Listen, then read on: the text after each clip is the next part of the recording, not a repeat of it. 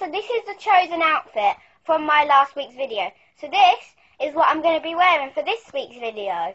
So, congratulations on whoever chose this outfit.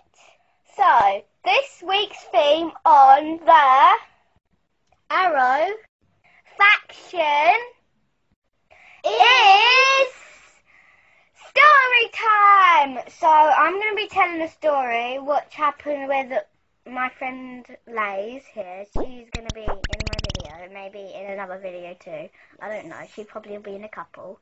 Yes. So this is my friend Lays, and she scared me to death. So I'm not going to be telling you what the story's about, you're just going to listen until you go on. I'm just going to give you a little hint, sort of like the blurb on the back of the book. Yes. Yeah. Exactly so, that. Yeah, so she just scared me to death, so let's get into the story. Yeah, shall we? Yep. Yeah, okay, let's go. So, it all started when I was at my nan's and I was playing on my iPad. I got this call from a random person and I read it as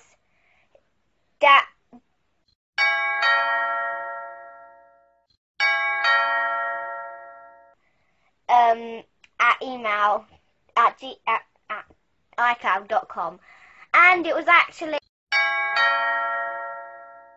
.com, which is my friend's mum, who is over there right now, and yeah, because she was calling from her mum's email because she didn't have an email back then, and I got so scared.